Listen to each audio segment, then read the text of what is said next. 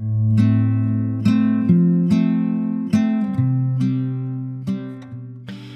right, guys. So this is just really a quick update on kind of where the channel is kind of headed.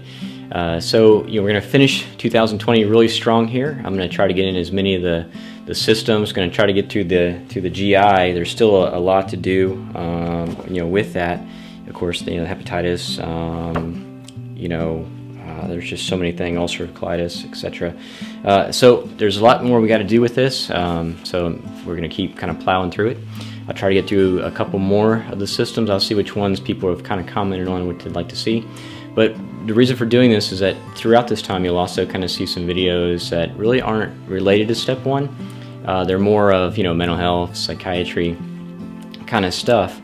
And ultimately, as you guys are working on Step 1, I enjoy the teaching aspect, but I'm also working on my long-term plans. Where do I see myself in 3 years, 5 years? And it's doing more work like in outpatient settings. So making these videos I would hope helps people understand my philosophy, my take on the mental health aspect of it. So it doesn't really pertain to Step 1. If at all possible, listen to them, and I like would appreciate your support and some feedback that's there. And but it's just more so you might see some different videos kind of coming out that way, and it's all for a reason. I just kind of even myself just trying to make my own goals and to keep moving forward.